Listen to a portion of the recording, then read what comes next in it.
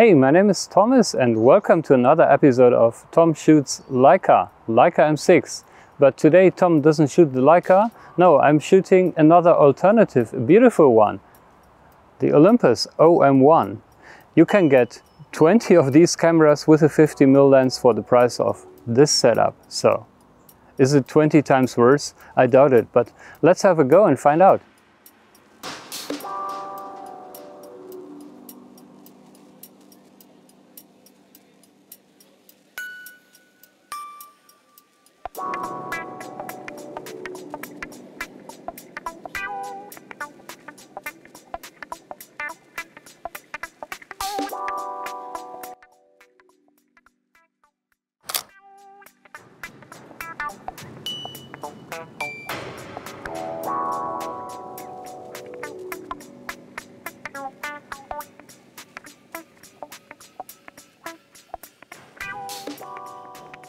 So we've got two beauties here, haven't we?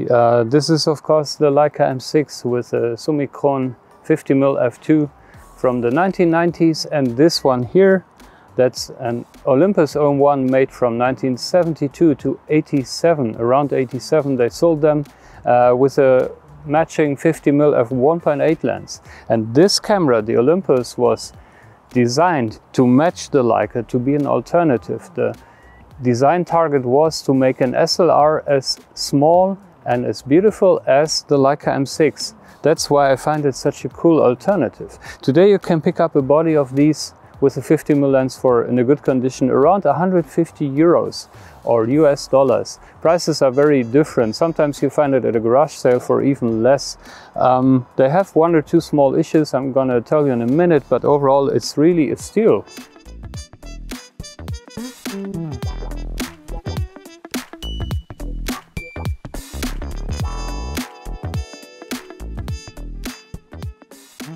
So as in the last video where I was comparing the Leica M6 to the Canon 5L, I'm gonna do the same here. I shot both cameras, both with UV Delta 100 black and white film, a very fine-grained, high-resolution film, and I'm gonna put the images that I shot with both cameras in this video, and one camera is gonna be camera A and the other one is gonna be camera B. So it's your guess which camera is which, and in the very end of the video you can see the solution.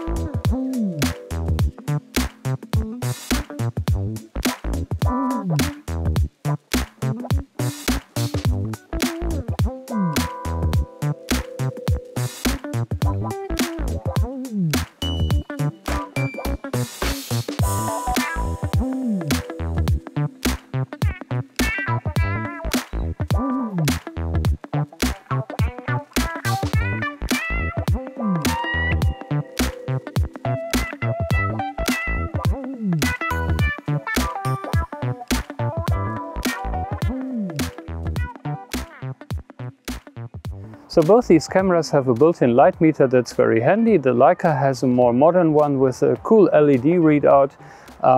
So you get these two arrows, the one pointing in that direction and in the other direction, and when both are lit up at the same intensity, then your exposure is right. In the Olympus, the readout is more analog. There is a little black needle, plus and minus. Actually, during daylight, I prefer that setup because you see the subtle movements of the needle and you can slightly under or overexpose if you wish to do so. And one thing I can already say is the viewfinder of this camera is just amazing. You feel like you're inside of the scene almost. The Leica, you're looking through a window. Everything is much smaller inside there. It's also cool, but this is a really immersive experience.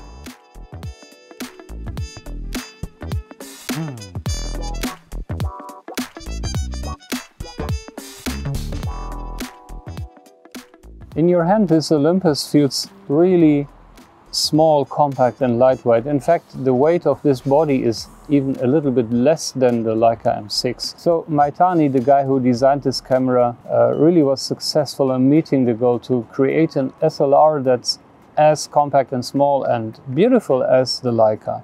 I mean, look at it, it looks beautiful. If you look at the details, it's maybe a little bit weird. It's got some plastic bits going on, some metal bits going on. Every dial and every button on this camera has a slightly different design to the next dial or button, and you don't really know why. Call it playful, maybe. In operation, it's also a little bit unusual. For example, this dial, this is not the shutter speed dial, this is the dial for the ISO. And the shutter speed dial is around the lens, so you've got these two grips, and you can read the shutter speed from the top.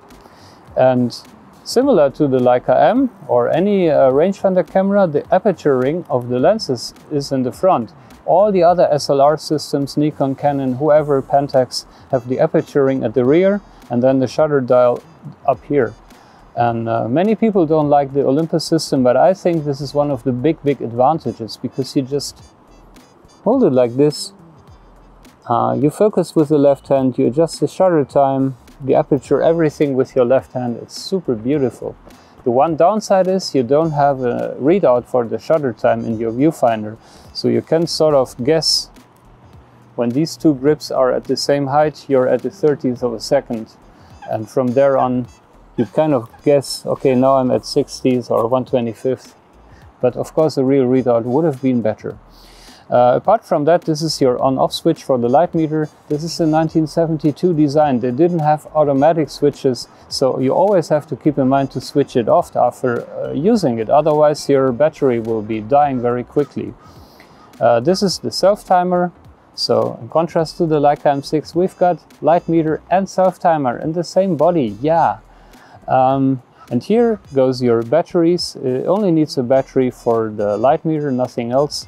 And this thing here is for motor drive. I think Leicas also come with motor drives if you want to, but yeah, who's going to use them today? Tripod socket here sits in the center, another advantage over the M6. And it feels great in your hand. It's a really cool and simple and easy camera to operate.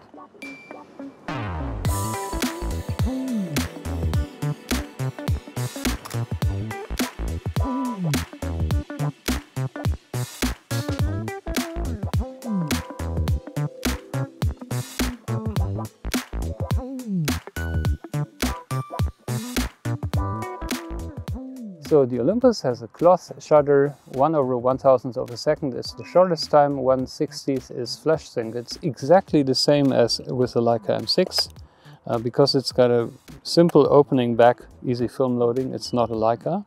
I can show you the shutter. So see, it travels horizontally. And that means it's kind of slow, but on the other hand, it's also pretty smooth. Shutter sound is also, it has a beautiful sound to it.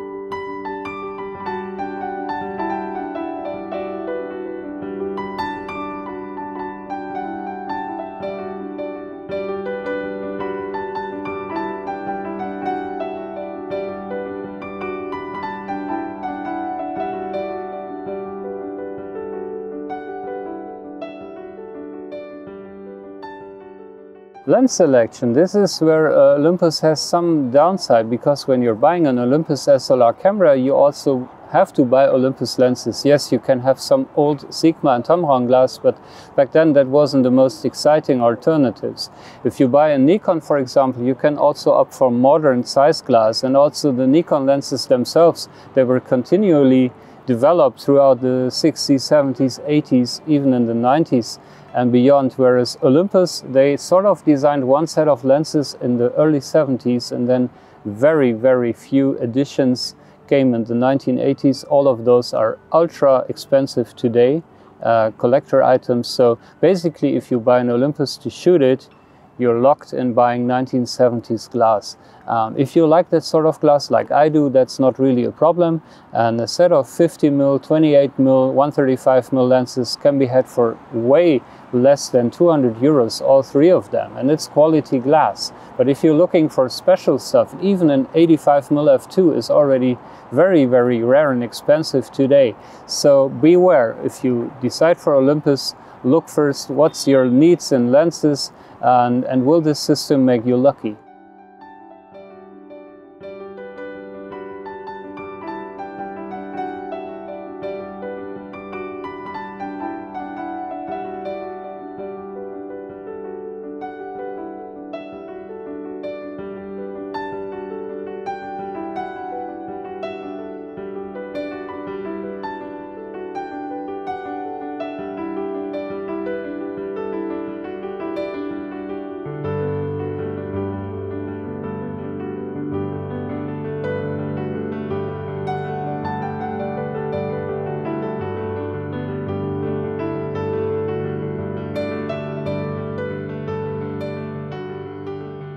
One small fun fact, I like my Olympus OM-1 so much that I've already got a second one. So I can shoot two different films at the same time, or two different lenses or whatever. I mean, who's gonna have 2 or 3 Leica M6s? That's not a big problem.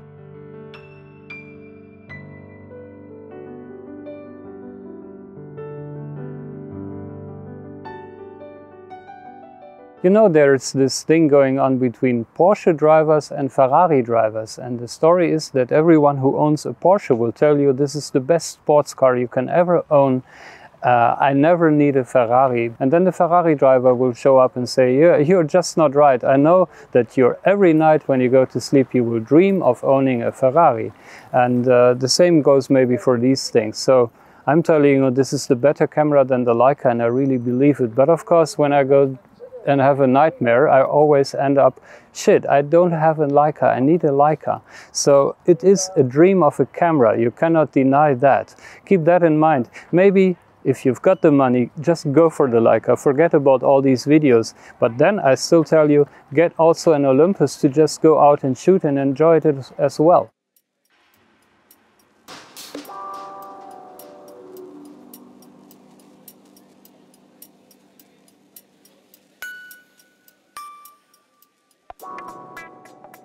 Time for the verdict, and this time it's really, really hard. I mean, we're talking 4,000 euro investment, 200 euro camera, and we're talking rangefinder, maybe the best rangefinder there was, and beautiful SLR, also with one of the best viewfinders there ever was. I know the heritage of that camera, but frankly, if you ask me, just a shooter, a companion, I would always go for the SLR camera. But I am an SLR guy. I love, you can focus much closer, you have a bigger range of lenses that you can select. For example, macro lenses or something. Yeah, try a macro with a Leica. No, maybe you don't need it today, but going close, just sometimes like this close instead of 0.7 meters is also a great advantage. And the Olympus can do it all. And people say SLRs are loud and clunky. No, the Olympus isn't clunky. It has a beautiful soft shutter sound. Mirror slap isn't so bad. Everything that people criticize on SLR cameras is not so bad with the Olympus. People also criticize it has a slow shutter, but the Leica is the same. So in that regard, there's also no disadvantage. The only thing where you do see sometimes a slight difference is, yes, image quality. If you're using super fine-grained film, Ilford Delta 100 or Kodak T-Max 100 or Ektar, then yes, Leica images can be more sharp if you're using the modern glass. And talking about that, the lens selection for Leica is big these days. You've got the original Leica glass from the 50s, 60s, 70s up to today. Insanely expensive spherical glass that's perfect in whatever respect, but also 8,000 euro for a 50mm lens. But you've also got Zeiss, you've got Voigtländer, you've got 7 Artisan, TT Artisan, all that. You don't have that sort of selection for the Olympus. So keep that in mind when deciding. But again, I think even if you own a Leica already and you love it, just get an Olympus as a second camera and you will see how cool it is. So overall, my verdict is this is the more versatile, more cool camera, and this is still the legend that everyone is lusting after.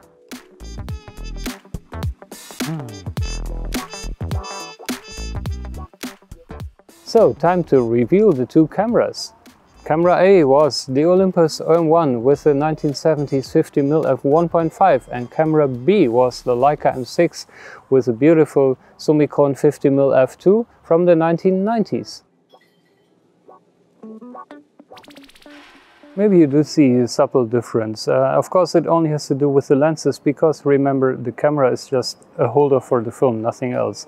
And as I said before, Leica lenses can be much better than vintage SLR glass if you're using modern Leica lenses, like I did here, 1990s 50mm lens. A little bit more contrast, a bit sharper at open apertures. You have to look closely to see the difference, because the Olympus also does such a great job.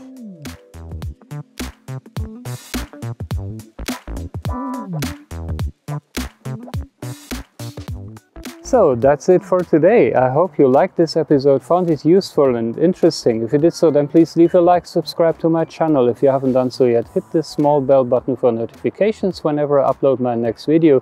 And in case you've got any questions or comments about Leica, Olympus or any other alternative camera, just write something in the comment section below. I love to read all your comments and I will happily answer every single one of them. So, have a great time, live long and prosper, and I see you in the next video. Bye.